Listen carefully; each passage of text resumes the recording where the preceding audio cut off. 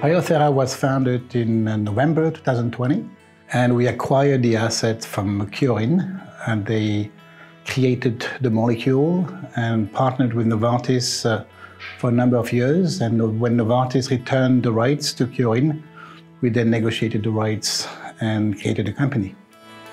We are the first one developing an S1P receptor molecule in oncology, precisely as a combination with a stem cell transplant in AML patients, but it's broader than just AML patients, it's also other hematopoietic cancers. Mocravimod was discovered some 10 to 15 years ago, actually, by a Japanese company. And it was then subsequently, it went through the preclinical development program, which includes tox studies and all sorts of other studies that are necessary to bring it into human. It was then brought into human to evaluate safety and tolerability. And it was also actually in proof of concept studies in patients, in autoimmune patients, up to the now final stage where we want to bring the compound into the oncology indication. It's a modulator of the S1P receptor signaling pathway.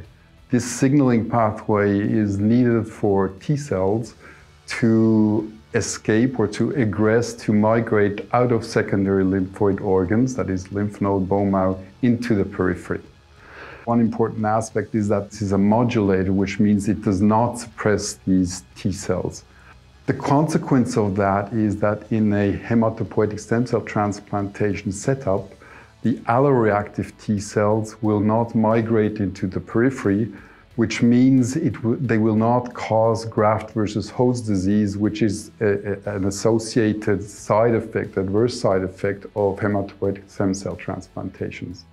They are kept in the lymph nodes, these alloreactive T cells, and now most importantly, they can still kill the cancer cells that are also in the lymph nodes. This means that graft versus host disease can be prevented in the periphery, but the graft versus leukemia effect of the T cells is maintained because Mocravimod is not an immunosuppressant, it's an immunomodulator. In the long run, after the transplant, there's two major problems that really impact survival and also quality of life of patients. One is that the original disease comes back, so that there's a relapse. And the other one is that the patient suffers from severe chronic GvHD that's debilitating and requires a lot of treatment and a lot of hospital visits. This initial POC study in stem cell transplant patients was about safety and tolerability and pharmacokinetics in this very vulnerable patient population that has a lot of co-medications and is taking many drugs at the same time. And the positive outcome of that initial study was that it is possible and it is safe to give an S1P inhibitor in the run-up and during the early post-transplant period in these patients.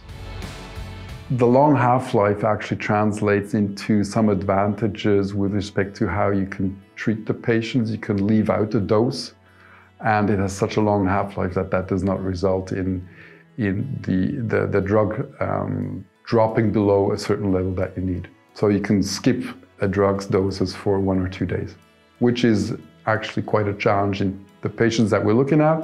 They have difficulties with swallowing, and so if, for example, they cannot swallow on a certain day, that's fine. They're still going to have the effect of the drug.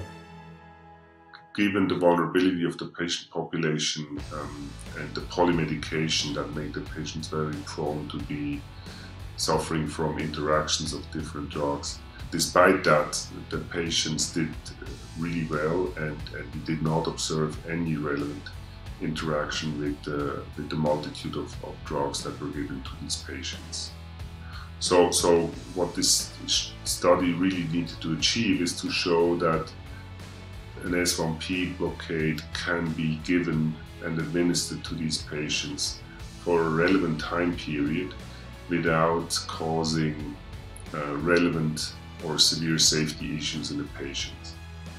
Currently, we are planning to perform a phase 2b trial that is comparing mocravimod to placebo. The plan is to include 249 patients into this trial.